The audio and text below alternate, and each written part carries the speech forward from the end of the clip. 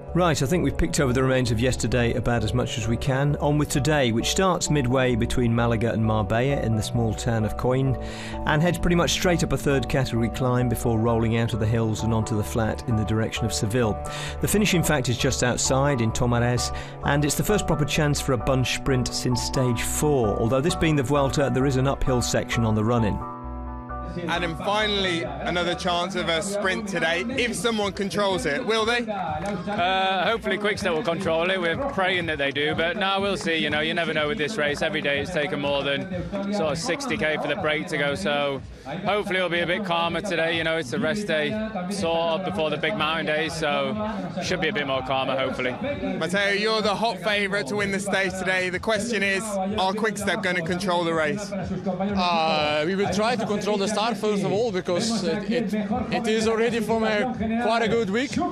We go full gas for at least 1 hour, so we hope also that people start to get tired and they relax and they like to have an off day also, because more hard stages are to come, and today we want to go for the sprint. And the finale isn't the most straightforward, isn't the most simple. Do you like what you've seen on the road book? Not really, honestly, but yeah, the finale is like that, so we have to adapt.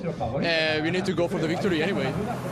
So, all set up for a sprint stage today, which rather lessened the incentive to get in a break.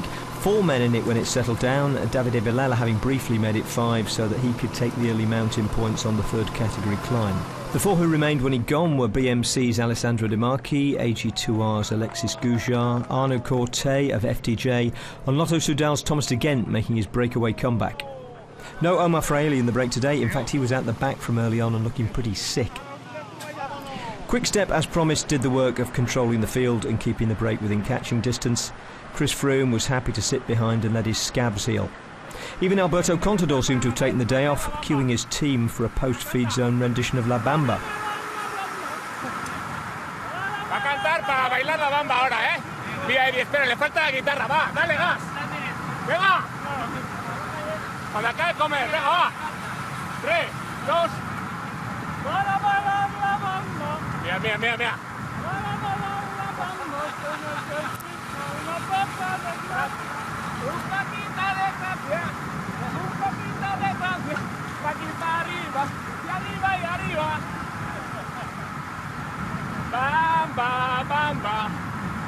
At the back of the field, a crash brought down a couple of Dutchmen, Bert-Jan Lindemann of Lotto NL Jumbo and Jetse Bol of Manzano Postobon.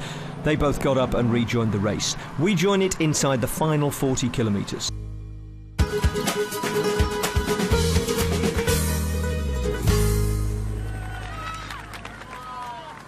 Alessandro De Marchi takes a water bottle, drinks a little bit, pours much more just over the back of his neck just to try and cool himself down. He's still got 28 seconds, 9.6 kilometres to go. 4 or 5 distinct teams getting themselves sorted on the front of the peloton. Now, Aqua Blue Sport, riding for Adam Blythe, have the, well, they've been slightly disrupted as Lasse Norman Hansen moves to the front, the only one of their team remaining. Sunweb have made a big move up the right-hand side of the road, and Soren Kragh Andersen, who they'll be riding for today, likes an uphill finish. He's a tremendously fast climber, really. I mean, Matteo Trentin can also climb extremely well.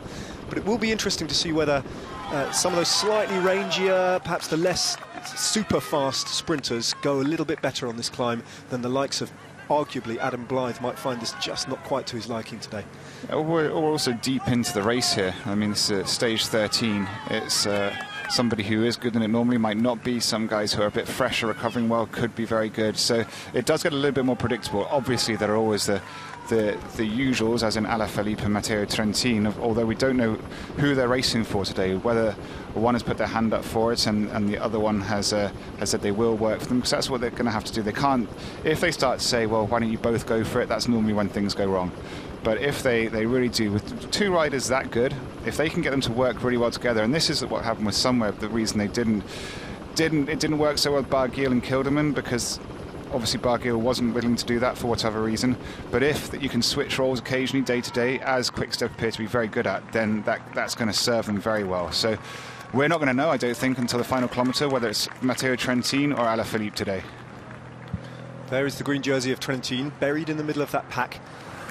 Got a lot of riders in front of him. Quick-Step Floors have definitely ceded control of this phase of the race with just over 8k to go to a number of other teams. Trek Segafredo being the latest to send 4 or 5 riders to the front. There they are, the white jerseys, sorry, the red jerseys, the white helmets, along with Katusha on the right down the middle of the road. They'll surely Trek Segafredo be riding for Edward Toons, who did that massive effort for Alberto Contador yesterday. Now De Marquis takes us through 8 kilometres to go, and he's got a 9-second advantage, so the catch is very, very imminent now. There you go, he knows it now, you can see them. The neutral motorbike's gone by. FTJ, now that they can ride, Arnaud Cortet, their man in the breakaway, has been caught a long time ago, so they move to the front now, riding for their sprinter Lorenzo Monzin. He's just got one man in front of him, and Bodo Hansgrohe take control of the race, riding for the German sprinter Michael Schwarzmann. De Marquis taking his earpiece out, doesn't want to hear anything more from his teammates or the team car. Just him against the peloton and against all hope. You can see there you go, he's stopped now. Aqua Blue moving up on the left hand side of the road, but a peloton on a road like this has serious advantage because there's so many teams that can position themselves easily. It's the riders behind can just, it is relatively easy being on the wheels when it's not at all technical. There he goes, Matteo Trentin leading Alaphilippe, so that would point towards their man for today is Alaphilippe. Would suggest that. But they've surprised us before, haven't they, with that attack on stage 2 by Yves Lampard, taking the red jersey in the process. That brilliant win, tactically perfect, when Matteo Trentin rolled in second place. A 1-2 for Quick-Step, who have, in terms of stage wins, dominated this Vuelta. 4 wins already from a number of different riders. De Marquis had another frustrating day out, but it was a difficult breakaway, that one, to make stick. Big Connor Dunn on the front. Adam Yates tucked in third wheel, still got 2 men, and another one, just Aaron Gate, that is, just to latch on and lead him out. There's Blythe with the white shades on. Can he finally get this Grand Tour victory? It's going to, I think, probably mitigate against him the uphill nature of today's finish, but on his day, certainly capable of it. Yeah, it is going to be a very interesting sprint. So I said there could even be some GC riders up there if it is quite hard. I mean, it's been, as I said, it's been very hard Vuelta so far. They're back into the heat, over 35 degrees today. It's and it's a relatively interesting, apart from the fact it is this very big road. It is quite a flowing sort of finish. It's certainly not one of the more technical ones. A couple of roundabouts in the final kilometre, but in theory nothing too obtrusive because I think it does remain mostly on these big roads. Obviously not this big, but they won't have been told in their briefings. They won't be expecting a real narrow road. Another little thing to look out for in the chaos of the finale today will be the race of the GC, I mean the race for the Vuelta. I wonder if there are any careless little splits or difficult little irritating, a second here or a second there for some of the GC favourites. They could lose time or gain time on rivals here on this difficult finish. Yeah, exactly, so when they come to 4 kilometres, they will turn off the very big sort of almost motorway onto the sort of boulevards, and here it is, they're just coming towards it now. This gets a little bit smaller, and then it does get a little bit, but still nothing that you would consider to be hazardous, if you like. But you can see the speed they're going, and it's these sweeping bends that start to string it out, so you can see there.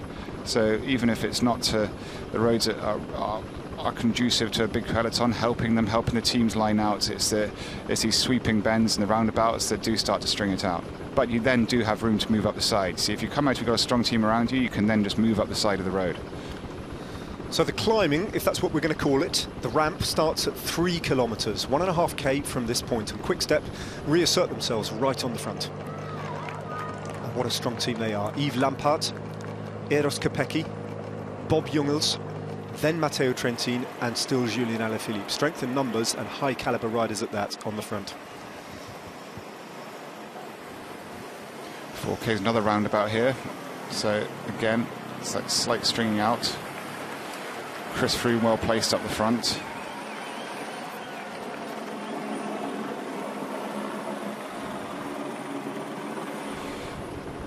Now Chris Froome's in exactly the right position there. A complicated finish on the Tour de France into Harrogate in 2014. I think Chris Froome finished 5th. Yeah. On a stage 1 by Marcel Kittel on that occasion. Well, at this point in the race, it's the GC riders who are the strongest. They're recovering the fastest. They're doing those big efforts all the time. They can handle these finishes and also have the motivation of not losing time. And often we do see GC riders surprisingly high placed. Now Lotto Soudal moved to the front, taking it away from Quick-Step, temporarily at least. Their main man, their fastest finisher, has gone home, Jens de Busquere. So I'm not sure necessarily who they'd be riding for, but clearly not the man on the very front of the race at the moment. Couldn't be another day for Thomas Marcinski, could it possibly? He is looking extremely... Now, look, Alaphilippe swapped, so it's for Trentin. So they're riding for Trentin, because I just saw Alaphilippe's moved into the wheel in front of him and just glanced around to make sure he was there. Here we go, though. This is where the road kicks up. It could be a case that they're going to let Alaphilippe attack. Matteo Trentin lets him go, and then forces the other teams to act, which would be quite a clever move. Is if they really set up Alaphilippe and then Trentin just polices everything behind and lets the other teams do a lead out, but by default, by doing it by chasing down Alaphilippe. Here we go. Up it rears now. To what sort of damage will this do? Around about 700 metres of climbing. Forces a couple of riders out of the saddle. Bob Jungels now, Alaphilippe, Trentin. What are their tactics, Quick-Step flaws? Are they going to launch a big attack here from one of those two? I mean, Trentin, this won't be any problem for him at all. He's demonstrated time and time again he goes well on this kind of climb. Lotto Soudal moves to the front. Bob Jungels just trying to shut that one down at the expense of another rider from Quick-Step. But Jungels looking strong as well. They sweep past that attack from Lotto Soudal, and Søren Kragh Andersen getting himself into position on the wheels there in the white jersey from Sunweb. 2.6 kilometres remaining, and Kragh Andersen, I think, is going on the attack. Well, that works perfectly for Jungels, because otherwise they didn't have any teammates left. So he can now use him as almost a sort of a pseudo member of the Quick-Step team. So Jungels needs to just leave him there and slowly peg him back, and then the longer he takes to peg him back, the longer he can take advantage of him. Because obviously if he brings back too quick, he'll give up the Sunweb rider. So he has to give him a little bit of thought. Just as you were saying, Trentin just allows a few wheels to open up to Julien Alaphilippe, who's just sitting on the wheel of Bob Jungels. Great ride from Jungels to shut that down from Søren Kragh Andersen, who finds himself in check at the moment with 3 of the strongest Quick-Step riders sitting on his wheel. And there you go. That's why it would have been better for Jungels to just let Søren Kragh Andersen stay out there a bit longer, make him think that he was in control, because the moment you bring him back, he starts to slow down again. 2k to go, and that group's no bigger than about 15-20 riders, and the little gaps emerging further back down the road as they sweep down now for temporarily, then it kicks up on 2 little stages again. Well, Jungels has a big job to do now, because you can't leave Alaphilippe out there too long, because Alaphilippe, as strong as he is, you know, he needs to be at least in that, not see the front until inside a kilometre to go. So Jungels has got to try and make this effort last over a kilometre ideally, to drop Alaphilippe with 600 metres to go 500, which is a big ask, but if he paces it right, it is possible. Well, they do have all their cards to play at the moment, Quick-Step. They do have control of the front, but even then, they've got to convert it. They've got to get their tactics spot on here, but they have got everything exactly where they want it. Søren Kragh Andersen has recovered. He's sat on the wheel of the green jersey. He could potentially go again. Michael Schwarzman from Border Hansgrohe is part of that selection as well. At least I think that's Schwarzman. Excellent ride as well from Molano, from Manzano Postobon. And Moscon, Team Sky and Moscon, I think it is, in about 11th position with Chris Froome on his wheel.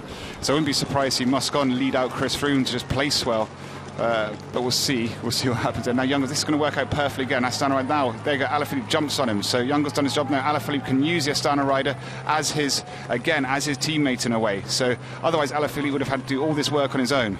It kicks up again. I think it's Chinetsky who is being closed down by Julien Alaphilippe. Trentin looking beautifully well positioned in the green jersey, ever so calm and collected, and relying on some really strong work by his teammates. And now Alaphilippe hits the front, and Alaphilippe forces the pace as hard as he can. This is perfect for Trentin. Look at him, he's in cruise control at the moment. He's got Michael Schwarzman there alongside him, Kragh Andersen also sitting on the wheel, and that is the selection. And look at the splits happening. Chris Froome sitting in 7th place, I think, 6th on the radio. Place. Chris Froome, Border Hansgrohe with 2 riders. Still, they haven't got rid of that green jersey, though. Alaphilippe has peeled off. So. I think he's calling Moscon back. So Moscon always telling Moscon to go for the stage because he's safe. I think they told Moscon to go for the stage. So Gianni Moscon, capable of so much. Can he open up his sprint? He's going to have to get past Matteo Trentin. And now Trentin goes with a couple of 100 metres, perfectly placed, perfectly led out. Moscon trying to get on terms with the Italian. But once again, it's Matteo Trentin. He takes his 3rd victory on the Vuelta, and they did it perfectly. There's Ilno Zakarin, little possibly little splits there in the field as TJ van Garderen crosses the line in a group with David de la Cruz. Be interesting to see when every rider is across the line whether one or two of the GC riders have lost a little bit of time. Froome perfectly placed, Matteo Trentin taking advantage of flawless tactics once again, and immense strength. This is a journey of discovery for Matteo Trentin on the Vuelta. He's dominated this reduced sprinters field, and at the moment no one has got any answer to him.